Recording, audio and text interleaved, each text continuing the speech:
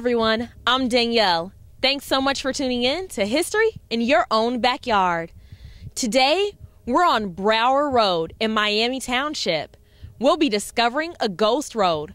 Follow me. I'll show you what it's all about.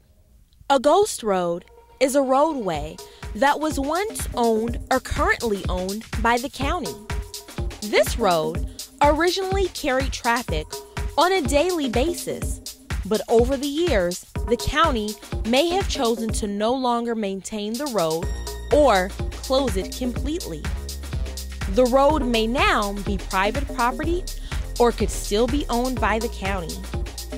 Most ghost roads are located at the end of older roads that are now listed as dead end or no outlet. Very few older roads were built as dead ends, but originally led to other roads on the other side of the hill or creek. Over the years, as the more popular roads became paved, these secondary roads fell out of favor and nature took over.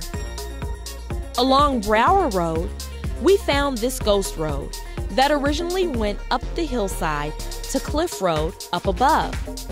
This road, known as Old Dugan Gap, was used during the 1937 flood to reach the North Bend power plant, as many sections of Brower Road were underwater at the time.